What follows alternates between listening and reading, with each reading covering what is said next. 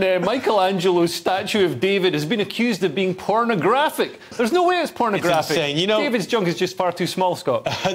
It is, but you know, it's a long time ago.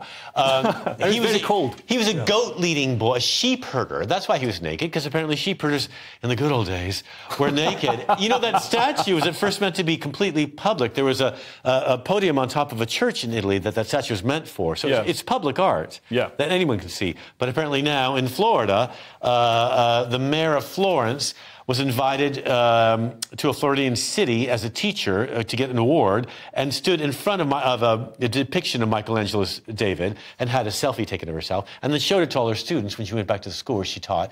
And people freaked out, and parents called it pornographic, and how could you show this to my students? And so all the kind of trouble you can imagine ensued.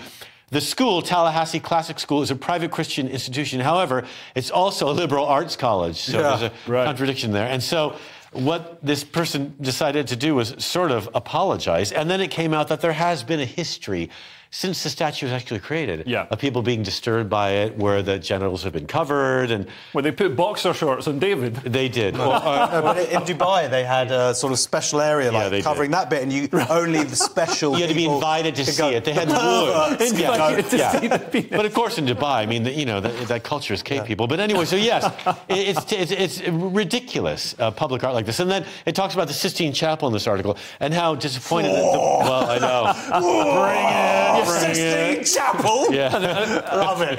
Trying to play with yourself in the Sistine Chapel is very difficult when you're aroused. Actually, the creation of Adam. It depends on the time of day, but it's easier than you might think. And they have a lot of volunteers there. But yes, apparently those nudes caused controversy when they first painted.